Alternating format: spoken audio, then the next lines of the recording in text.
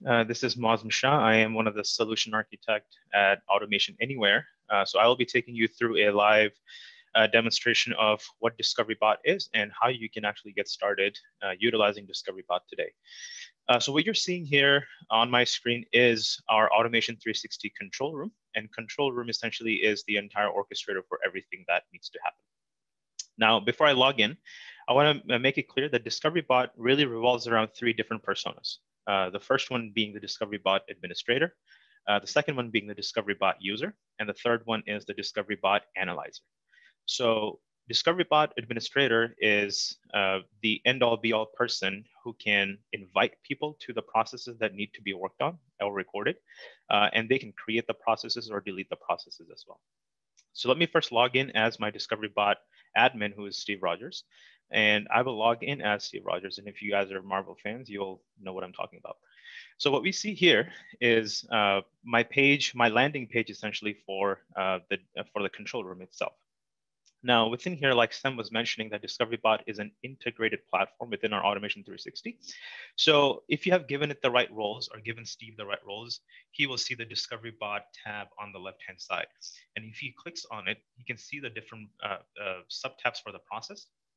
And just clicking on the process, he will dive directly into what processes he needs to create and what type of people he wants to involve within that process. So simply what I can do is I can already see the first different process, and I can see there are 8 different types of recordings that have been submitted. I'm going to go ahead and create a new process. So I click on create process, and here I give it a name, and I'll call it demo webinar process for this case. Once I name it, I can give it a description, which is technically optional, but will definitely help the users who are involved with it. So inviting the users. Now we see 3 different users, and one is also including the admin themselves. So these are the 2 users who are part of the DiscoveryBot mission. So one is the user and the other is the analyst. So Steve invites both of them to this particular recording. So one can record the process, submit it, and then after submission, the other can analyze what the recording is looking like and then take further actions upon it. So once Steve creates the process, after inviting the people, Steve essentially is done with his job, and then now we can see the demo webinar process that's already populated within here, and Steve can now log out of the control room. Now, once this process gets created and the people get invited, they will essentially receive an email notification that they have been invited to this process. And within that email, there's an embedded link for the control room itself, so they can directly log into the control room. Now, as part of the user, I will first go ahead and log in as Wanda, who is going to be acting as the DiscoveryBot user in this scenario. So once I log in, I can see the same landing page, and then she also has the access to DiscoveryBot, and under DiscoveryBot, she has access to the processes that she can work on. In this scenario, she has access to the DiscoveryBot process, the demo webinar process, and 0 recordings have been submitted so far, and she can go ahead directly start the recording from here with a single click. Now, the use case that I'm going to take you through is a pretty simple one, but it's definitely effective. So we're going to be leveraging our web-based application, and I'm going to be utilizing my Gmail because we have 200 emails, so we want to be able to read through these emails. And then I'm going to be simultaneously working on an Excel workbook for account creation perspective. And I'm going to be looking at certain criteria that these people need to meet, essentially for this particular use case. It's a pretty simple one, like I mentioned. And I will do 2 different recording sets for this particular use case, and I'll tell you exactly why once we get there. So let's go ahead and let's start the recording. So once I start the recording button, what this is going to do is this is going to populate a tiny control panel towards the bottom screen, as you can see it. And now this means that the DiscoveryBot recorder is now active, and it's going to capture everything and anything that Wanda essentially interacts with on her screen. Now, DiscoveryBot doesn't only work with a single primary screen. If you have multiple screens and you're looking at different types of applications on different monitors, it will still capture all of your interactions with the different applications as well. So I've moved that panel onto the side, so we have a clean slate. Now here, as you can see, we can start interacting with different object sets. So if I click on my email account, I can start working the way I want to and just start looking into all the different actions and scenarios that I need to work with. So here I've opened up Taryn Stokes' email and I can see the different areas that are being captured by the Discovery Bot recorder itself. So here I'll check her information for the ID. I'll go back and I'll check her information on the earning statements and pay stub, and then that looks good. I'll also check on the utility bill in this case, so I can get her information on where she resides. All three criteria are met by Karen. So what I'm going to do is I'm going to go into Excel and I'm actually going to go onto Karen and I'll do some keystrokes. I'll type in, mark them as X. So meaning that these are essentially done. Now what happens is this is my first iteration of the recorder aspect itself. I do want to go ahead and stop it. Now, I'm stopping for a reason because let's say you have multiple different people who are part of the same exact recording, and they are doing different types of actions with the different users in this case, for example. So there might be some exceptions that are probably going to be raised on this because not every process on the same process, every person is not going to be doing the same exact process the same exact way. So you're going to be seeing a lot of different recordings being submitted that are done differently, but the end goal is exactly the same. So I'm going to go ahead and do one more iteration of this recording. As we can see, one has been submitted. Let me go ahead and start the recording once again, and we'll see more of an exception scenario in this case. So once this Discovery Bot recorder launches again, we will go ahead and start recording on the second process. So here I'll click back onto my Gmail. I go back to my inbox, and then in this case, I go onto John Doe's screen, and then I can see his earnings statements, and this looks good. And then in this case, I go ahead and pull up his license information for its identity, and that all looks good and matches. And in this case, I don't have a third one, so I will go ahead and look at John Doe's information wherever he is hiding. So ID is checked. Salary is checked, but not the address information because I could not verify that. So in this case, what I'm going to do, I'm going to mark this as an incomplete process, essentially, and this is more like an exception. So now 2 of these recording sets have been completed, and I'm going to go ahead and stop the recording again. Now in this scenario, what you will see is I will have 2 different recordings that will be submitted. And once, as a user, I will be going ahead and looking at these recordings. Now, these recordings can essentially be, taken care of towards the end of the cycle of your day. For example, if the user wants to get back to it and save a little bit of time towards the end of the day to kind of look at the steps that have been captured, and then edit the steps that may be needed before submitting the request to the analyzer. So here we'll click on the recordings. And we should see 2 of these recordings that are now part of this particular process. And they both have 2 different IDs with the pending status, and each of them have their own different process cycle time. Now here, Wanda can see all the different steps that she has taken, and all of them have been recorded. Now, if she clicks on it, she can see what this step was, where was she clicking. She can see all the different details about this particular step. And let's say if there was one step that was not needed, and she can simply click this trash icon and she can delete that particular step. And as part of that, information that she provides keystrokes on, all that will be captured as user data. Some of that may be in plain text, but we don't typically put all the information. So let's say if there was some sensitive information like a password capture, that will be captured as a user entered data instead. It is good to provide step descriptions because Wanda wants to tell the analyzer what step that she took in here. So in here, I can say, go to email, for example. And then in the next one, I can say, click on unread email. And then I'll do one more. And I'll say, look at John Doe's account request email. So let's say I do this for all the different steps. And if I come across any kind of PII related data, so let's take a look at this screenshot. I can see the earning statements here. And this is some information that I don't like to provide further. So what I can simply do is I can hide this image, and this image is now hidden as part of this entire recording once this gets submitted. And this will be propagated down to the analyzer. And once the analyzer converts this to a bot, we will still see the hidden image at this point. We can do the same thing for this type. We can simply click this eye icon and it will hide that particular screen. So let's say if this looks good, and if Wanda wants to look at other different recordings, she can simply save it, and then she can come back to this recording to submit it.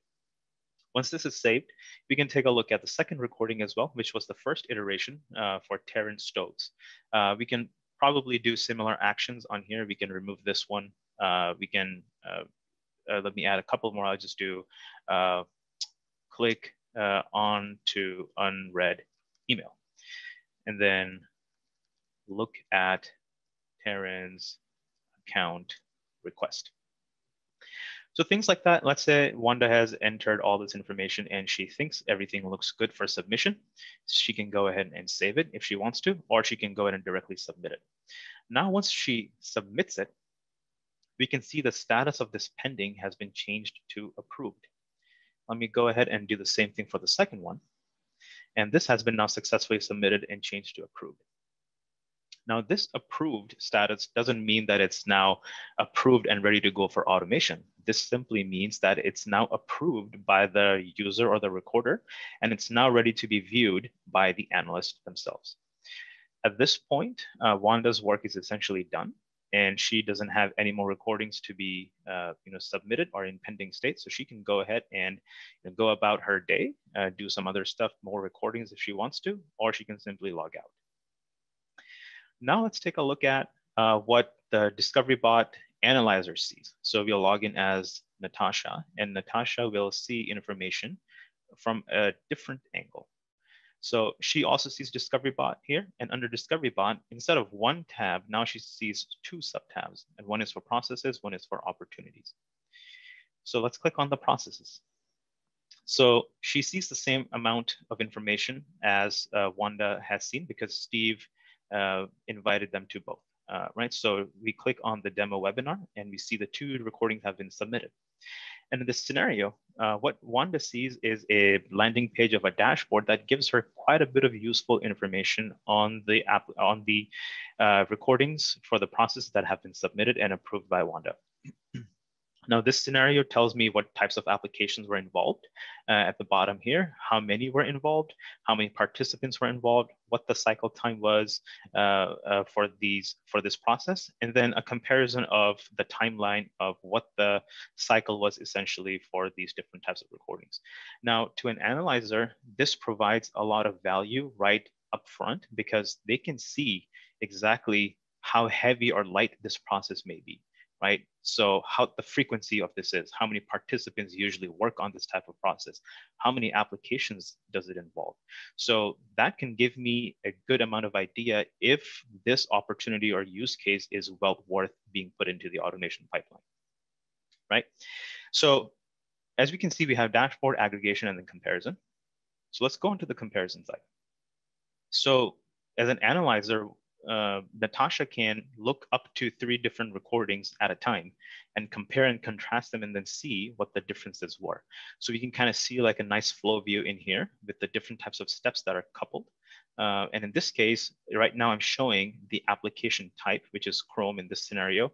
And in this scenario, we're showing Excel, but we can switch between the application view and a thumbnail view. So in this scenario, we'll see the application steps or the application itself in this scenario. And remember, we had hidden some steps within the recording aspect of it. So now those are being followed through within this comparison mode as well. And then we should see the same thing on this side as well, right? So this is from a comparison view. So you can compare and contrast up to 3 different recordings, as many as you may have over here. Let's go to the aggregation mode. And in the aggregation mode, what you typically see is an aggregated view of all the different types of recordings that will be approved and submitted for analysis. Now, this provides some valuable information to the analyst because they can see a single view of multiple different recordings that have been submitted. This is absolutely needed, and this is really where DiscoveryBot shines and really discovers how the process will actually be automated, right? So if you have multiple users working on a single process, they will be utilizing different ways to get to the same end goal. But at the end of the day, if you think about it, there can only be one standardized way or approach to automate that particular process. This is why the aggregation is really, really important within DiscoveryBot, and it provides you with ample information on what needs to be done. If there are differences, it will tell you along with the branching of different types of applications and actions, and it will tell you what similarities are between the different types of recordings. Now you can choose as an analyst and RPA people can be the same in this scenario, or they could be two different folks. But let's say they're wearing both hats. You can view different modes or models within your aggregation view. So if I see by default, it goes to an easy model, and I can choose between the strict model and the easy model. So if I choose between the strict model, the difference really is that easy is more of a soft touch, as I call it, on the aggregation side. And it looks behind the scenes, the DiscoveryBot engine looks at the different types of attributes for the application types that are being that are in play. And those attributes are about 5 to 6 different attributes that it looks at, and then makes a collation and a comparison between these different recordings. So less deviations. If you click on to a strict mode and apply that, you'll see how the aggregation actually switches and changes. Now, the strict mode looks at a lot more different attributes and object properties behind the scenes, and it gives you a more of a granular comparison to see if there were any other deviations that may be part of it that easy is not showing. So a strict model may be a lot more valuable in terms of what needs to be seen in the aggregation view, and to be able to point out exactly where the deviations might be within the DiscoveryBot aggregation for these different processes. Now here, as we can see, there are two separate work streams here. One is for John Doe, and then one is for Terrence Stokes. So we are kind of getting those differences as well. The similar actions don't get coupled. The different actions do get branched out, right? So from this point on, you can start to take a look at what the step details might be. So you can see the exact step and the detail Wanda had entered onto the step description. So this is important for documentation purposes, and we'll get to that in a little bit. So once the aggregation is done and looks good, the auto aggregation makes a lot of sense because it alleviates a little bit of work from the analyst or the RPA side. But let's say if you really wanted some full control over the aggregation aspect of it, you can also do that.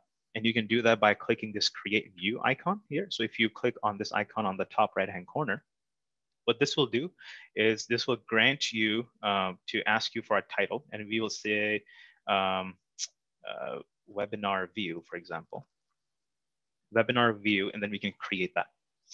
Now, once we create this view, now this view, you can add more recordings to it that may not be part of it, and you can start to add a lot more deviations from different types of recordings as you see fit, and make the aggregation a lot more manual in that sense. You can decide where the branch needs to come out of. You can decide what actions need to be coupled together or split apart, essentially. So it gives you full control over the types of aggregations you need.